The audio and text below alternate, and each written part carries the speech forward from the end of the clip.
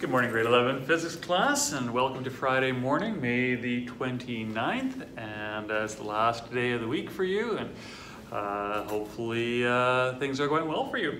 As we get started today, I do want to again share a verse of the day with you, and today's comes from Psalm 55, verse 22, where it says, "Cast your cares upon the Lord, and He will sustain you.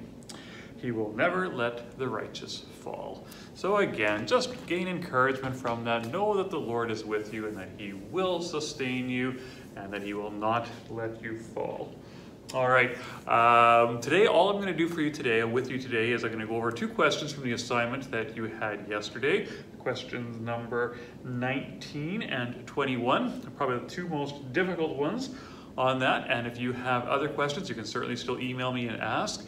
And then I'm going to give you a bit of a summary of questions, a review of sorts on plane mirrors and curved mirrors. So it'll be sort of all together, plane mirrors, both concave and convex mirrors. And that will end off that section of this unit.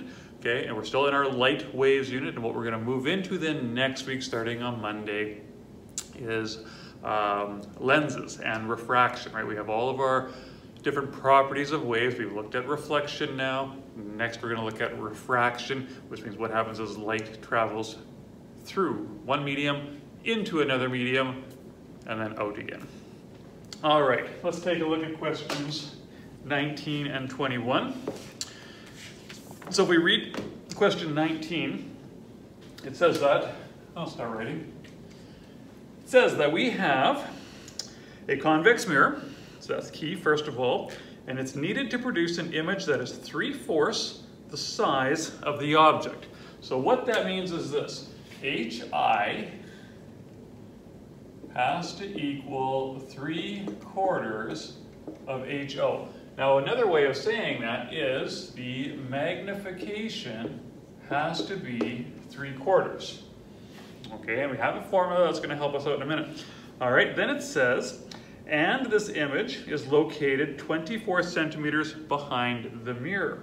All right, so convex mirror is needed to produce an image that is 3/4 the size and located 24 centimeters behind the mirror. So that tells us that the image distance is -24 centimeters. And the question says, what focal length should this mirror have?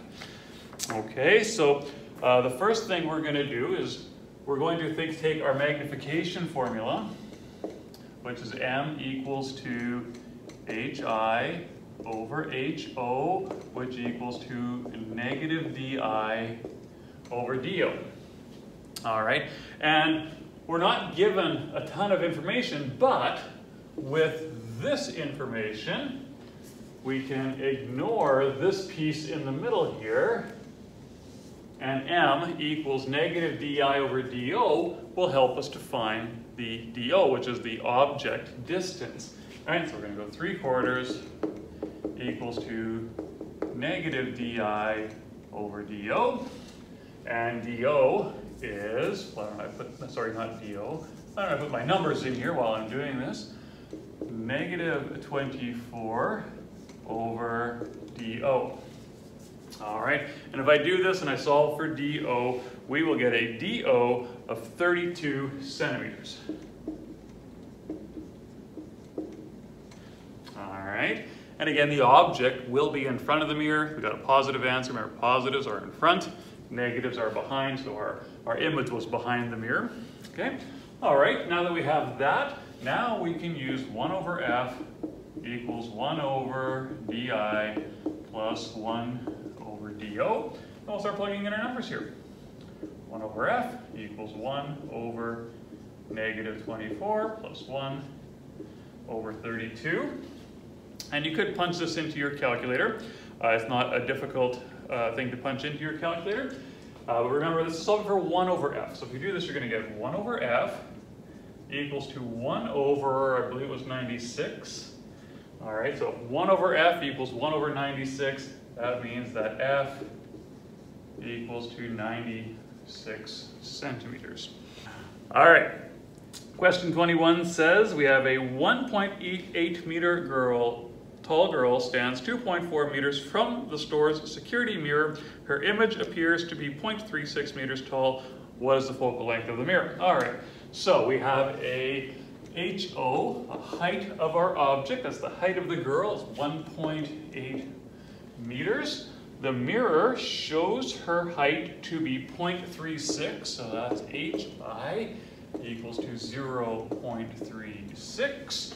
And she stands, so the DO equals to 2.4 meters.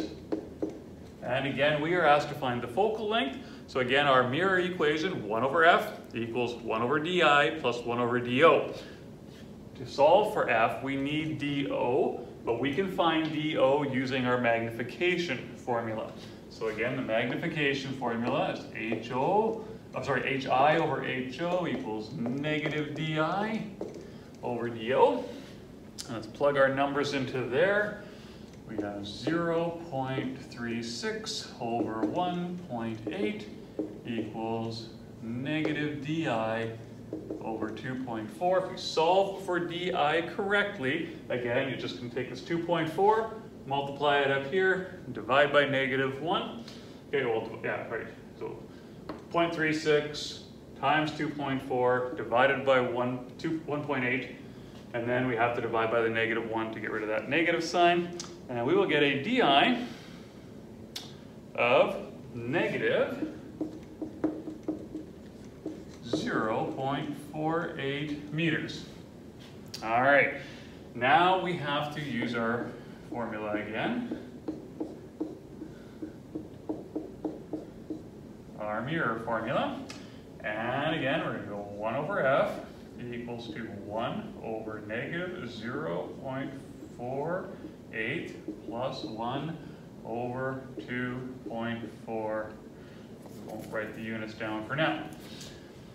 All right, now this is where it gets tricky. If you're trying to use your calculator for this and punching this in as a fraction, this will not give you an answer. Your calculator is not smart enough to put a decimal into a fraction, because that's really a bad mathematical don't do. It's a no-no.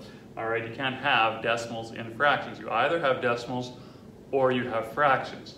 So there's a couple of different ways you can do it if you want to punch it into your calculator. You could punch this into your calculator. You could put brackets around these on your calculator.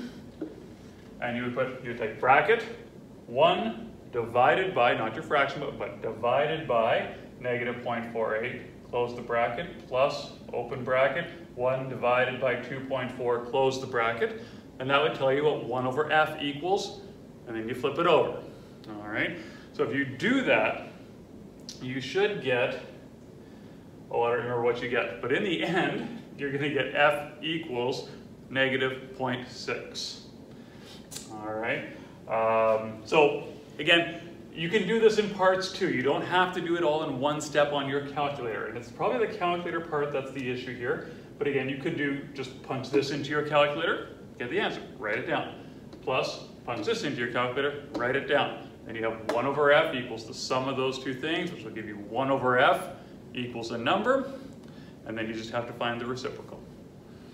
All right, and the final answer here is F equals negative 0.6. And it was in meters. Again, I left the units out in the equation, and that's okay, but all of our units were in meters, and it is important that you make sure that the units are all in the same unit. If you had meters and centimeters, you'd have to do some conversions. All right, but that's how this works. I'm guessing if you had questions, it's in this calculation right here, how you do this on your calculator, and that's hard for me to show you without, but again, do it in separate parts. Do this, add them together. You get 1 over F equals your number, and then you take the inverse of that number. All right, I hope that helps. If not, send me an email, shoot me a phone call, whatever it takes. Get a hold of me, and we'll be able to answer any other questions that come up.